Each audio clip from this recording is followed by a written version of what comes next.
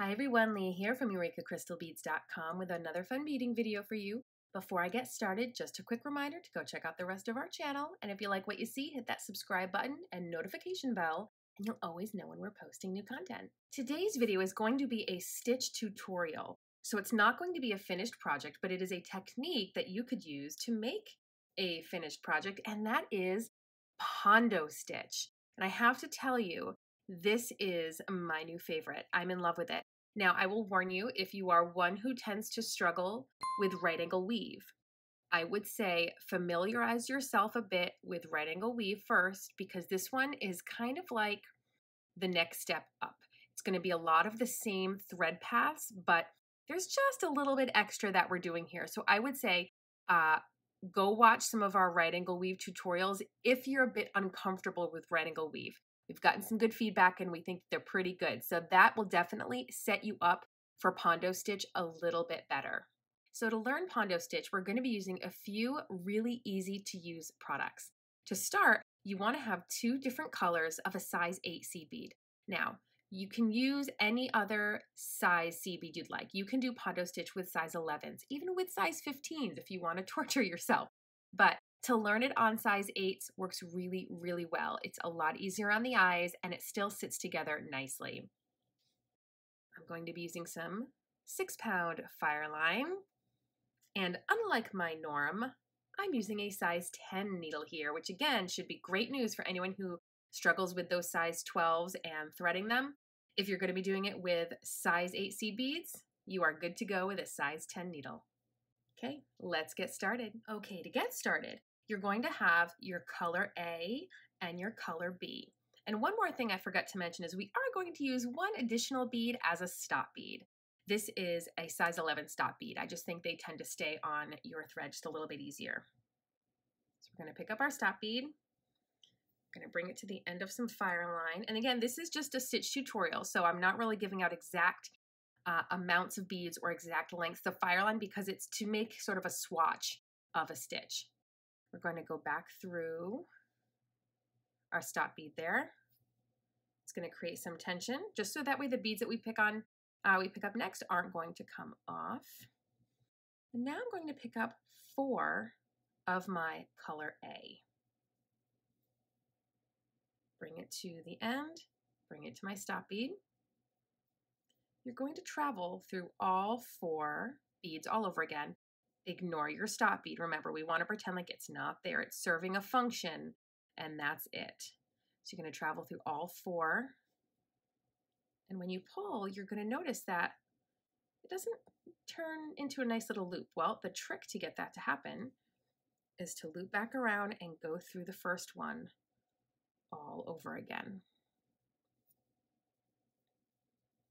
And then you will get your nice little bit of right angle weave to start, because that's what this sort of starts to look like at first, is right angle weave. But don't worry, in just a moment, it's going to become Pondo Stitch. Now what we're going to do is nest a color B in between each of our color A beads. So I'm going to pick one up. I'm going to go through the next bead. It just kind of comes out to a point. So we had sort of a square, and now we're going to have kind of a bigger square, but with points going in slightly different directions. We're going to turn our beadwork, go through the next one. We're going to turn our beadwork and go through the next one. And again, ignore that little stop bead. Pretend like it's not even there. I like to sometimes hold my tail of thread kind of underneath it so it pulls it under so I don't even see it as much. We're going to pick up our 4th color B, and we're going to go through at the beginning again one of our color A beads. And this is what you end up with. Again, just kind of ignore that little guy right there. This is what you end up with. Now, with the way Pondo Stitch works is that our little links are going to be connected by our color B beads. Those are our connectors. And what we're going to be doing is if this is the one that, well, actually I should probably say this one right here because that's the one that has our little stop bead. Let me just turn that around. If this was the very first one we made, you can see the little stop bead. We're going to be creating a few little links. This is going to be the width. Say, for example, if this was going to be a bracelet, the number of links we have across would be the width of the band. And then we're going to come down here and we're going to start to do another row. But just to give you an idea of what we're making, where we are now. That's about where we are now.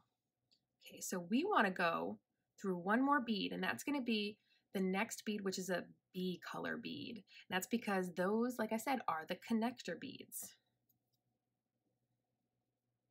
Okay, so this completes that first little unit. So now I'm going to show you how we start the next unit, which will be connected as we go. All right, to start our next unit, we're going to pick up 4 of our color A. Now here's where you might start to get a little bit confused if you struggle with right angle weave, or you have a hard time turning your brain off of right angle weave just a little bit with the Pondo stitches, because normally when we're doing right angle weave, the bead that we're coming out of, we'd say do 3 more beads added because this would be the 4th bead, but it can throw people off because we're picking up 4. But remember, this is 4 of the other color. So that's just something to keep in mind, and that's definitely something that threw me off when I first started learning Pondo stitch. Pull this down. I like to turn my work just to make it a little easier. Now before we pick up any other beads, we're going to go through the very next bead. So we picked up 4, we circled back through, and then we're going through 1, which was the first bead that we picked up. If it gets a little bit loose like this, just kind of give it a nice good tug, then pinch it between your fingertips to keep it nice and tight. We're going to pick up a color B, go through the next color A. Going to pick up another color B, go through the next color A. One more color B, and go through one more color A. So where you are right now is your thread is coming out the bead before the color B that we started coming out of, and the color B that's joining these 2 units together. Now here's the neat thing about Pondo stitch. We want to get all the way to here, because that way we're at that same sort of corresponding area to do the next little unit. And what's nice though about Pondo stitch is there are some little shortcuts you can take. We could go through every single one of these little beads here, or we can just go through the color A's and we can skip the color B's, and it's not going to make a difference. And I'm going to show you what I mean when I do that. Get this little tail out of the way. So you might think, okay, well now I have to go through this bead. Well, actually, you can skip right over it and go right through the next one. And I'm going to show you exactly how the thread is going to pull right down. You pull it in and see how it cinched it in? It's a really nice way to save yourself some time because you're only having to go through like half the beads, which is great. So again, I can go through here. Nothing is going to be destroyed. No mistakes made if I go through here. But again, I can just choose to skip over it and go through that bead. Now, in this case, I am going to go through this one here because that's the one I want to end up coming out of. So if I'm able to just angle my needle, I can just do that. So here we go. We now have our second link. So we're going to do that one more time. I'm going to go just a little bit faster. We pick up 4 of our color A. Remember, we're coming out of a color B. Circle back around. At this point, I do like to turn my beadwork just because I always tend to like to work counterclockwise if I can. Now, before we pick up another new bead, we're going to go through one more in that circle, the first one of the 4 that we picked up. Give it a nice good tug to keep some good tension on that. Now we can pick up a color B and go through a color A. Pick up a color B, go through a color A.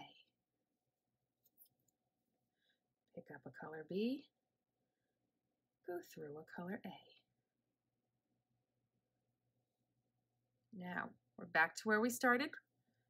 where I showed you how we can skip right over this bead if you want. And if it's too tricky to kind of get your needle in there, again, you can just go through this bead. It's not that big of a deal, but you will save yourself some little bits of time if you can go over it. So in this case, my needle happened to go through both beads, so I'm just going to go with it. That's no big deal.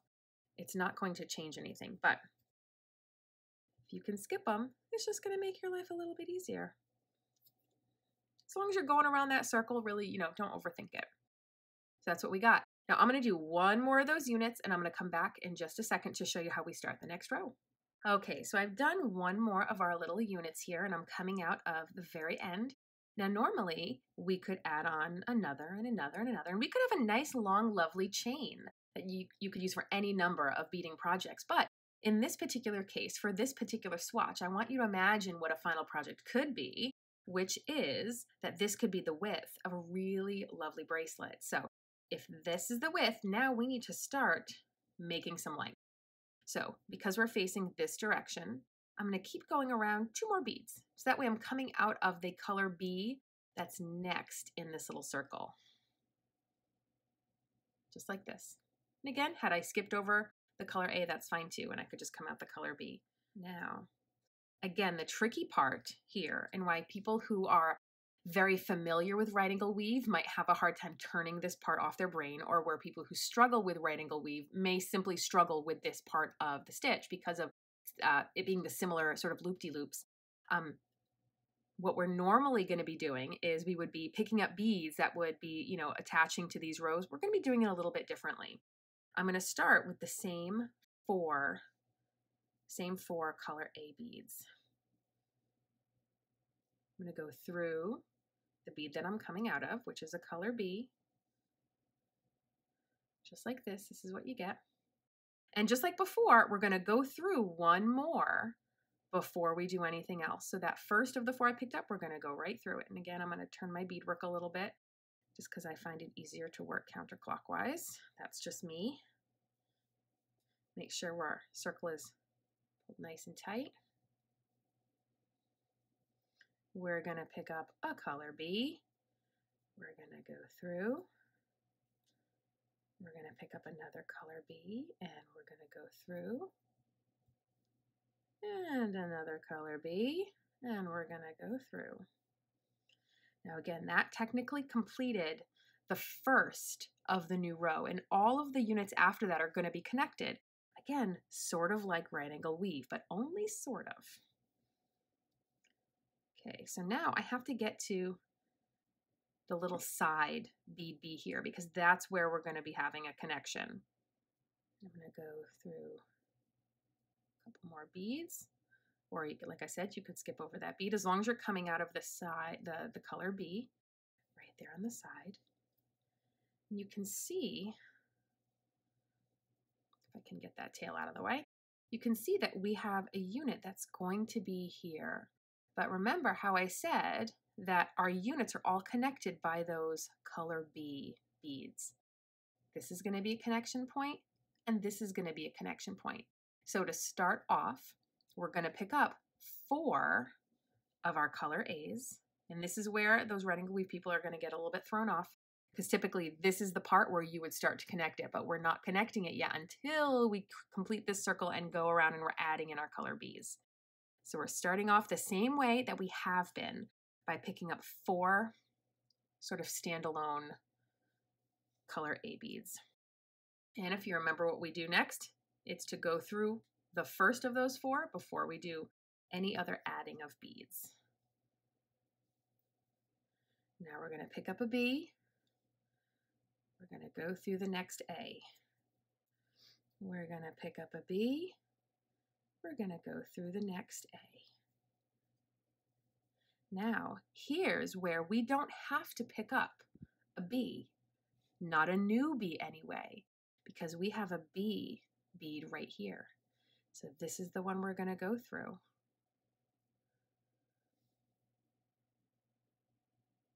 And look where it does, look where it goes.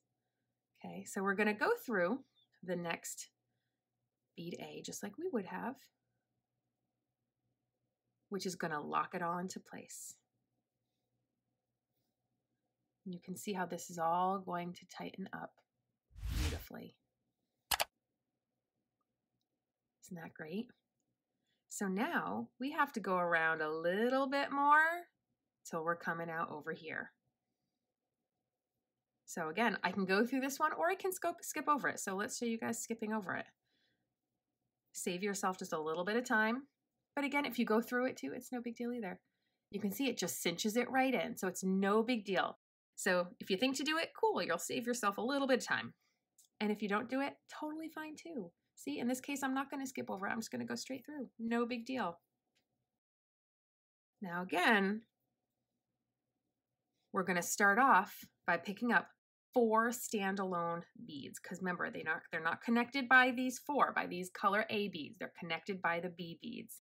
So we're going to circle back through the B bead that we're coming out of. Before we do anything else, we're going to go through the first of those beads. Now we can pick up, oh no, now we don't have to pick up that one. That's right, because here it is, right here for us. Head right on through.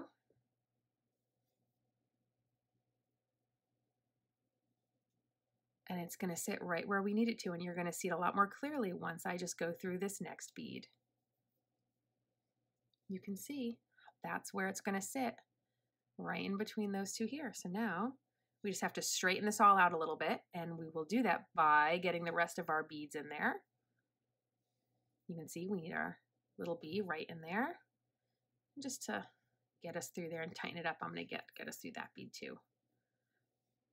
There we go. How cool is that stitch? I absolutely love it. It ends up taking on a very chenille stitch look with all of that cinching that's happening.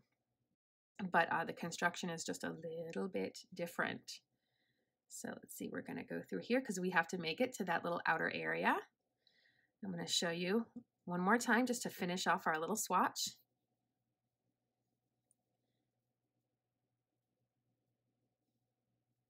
There we go. Get through here.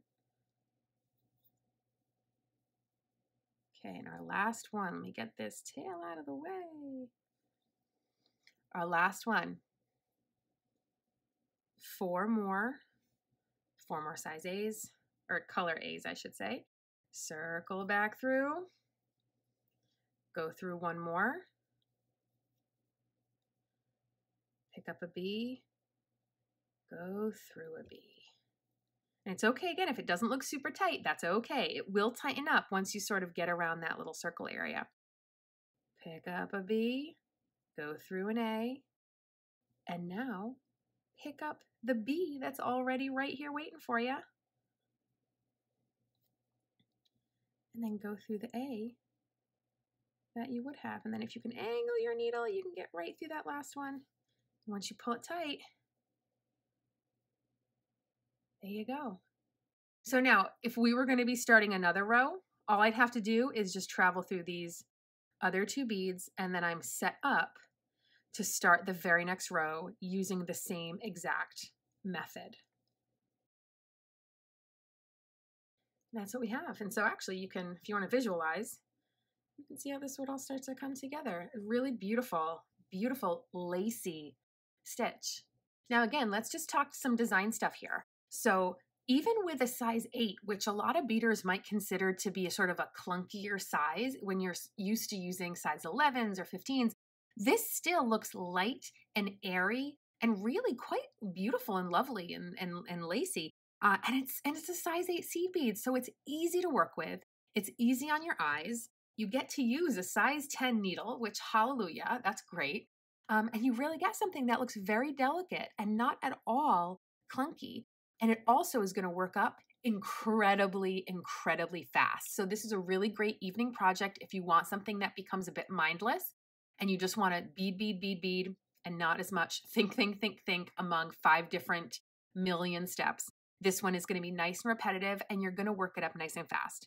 One last thing I want to remind you of is you can do it in smaller stitches, in smaller size beads rather, and you're going to get a whole different look. It's going to be tighter, tinier, daintier, lacier, but just as gorgeous. You can do one long strip and have it be for a neck piece if you had done a lovely big beaded pendant, or you can do what I'm doing here, which is to go start with your width, and then you'd bead out and create length. So you have options here. And of course, speaking of options, head on over to EurekaCrystalBeads.com. We have a gazillion colors of size 8 seed beads, so you can bead these up to your heart's content. All right, everyone, thanks for watching. Have fun with Pondo Stitch, and we'll see you next time. Bye.